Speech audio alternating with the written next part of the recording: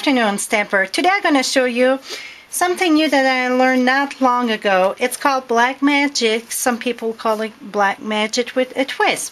First you're going to start your image, going to look just the white. This is the second, that would be just black magic. And then with the twist, it's where you see the little white polka dot there. And here's another card, whoops, that I did too, like that. So what you're going to need, you need black cardstock, craft ink pad in the white, and you need your watercolor crayons. Not crayons, pencil. Not the crayons, but the pencil. So the first thing you want to do is stamp your image with the white craft ink. And then this here, you have to let it dry. To speed up the process, you can use your embossing gun and heat set it. But I started one, so I can show you from start to finish. So this is just with the white craft ink. You would have to let it dry. Then you're going to take your crayon and color. And I started a little bit. I didn't want to bore you all day with my coloring. And you need, like in the pink, you're going to color it with a lighter one, and we're going to highlight it with a darker one. And it's the same with the green. Here it is.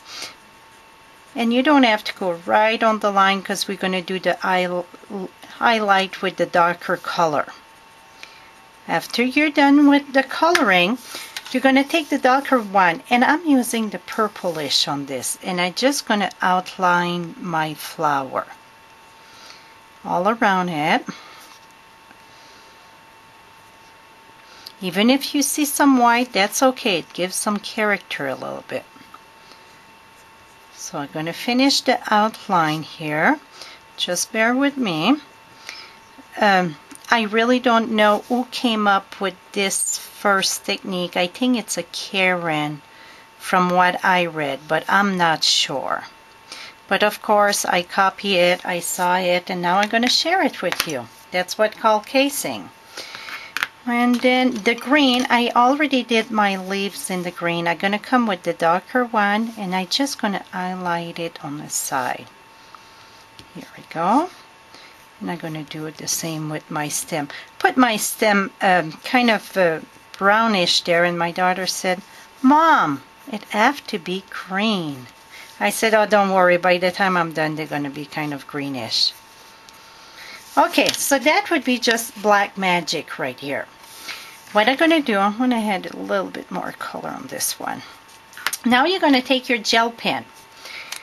And remember, you don't shake a gel pen because then it get bubbles when it don't write good anymore. You just tap it. And then I'm going to add the white here. I'm going to add white in the center of my flower. And then you just add little drops on the top, and that's what they call the black magic with the twist.